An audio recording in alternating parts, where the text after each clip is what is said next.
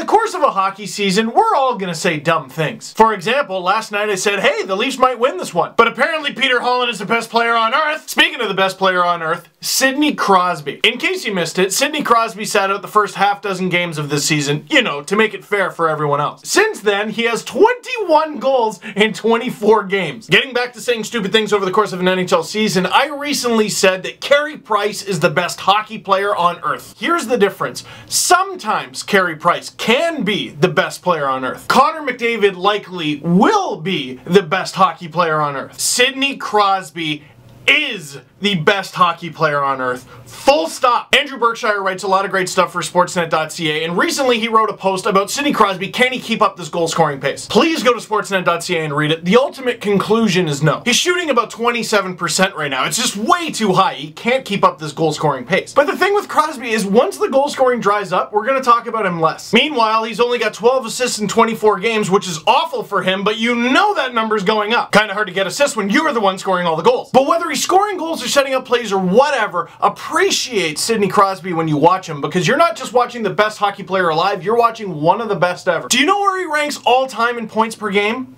5th, behind only Wayne Gretzky, Mario Lemieux, Mike Bossy, and Bobby Orr. In an era, by the way, where we're talking about making the nets bigger, making the equipment smaller, and making goalies illegal because no one can score. I guess what I'm saying is, this isn't a hot streak, it's just his career. Please remember these things when Sidney Crosby goes cold and people start saying he should look up to Jonathan Drouin again. But again, we all say ridiculous things.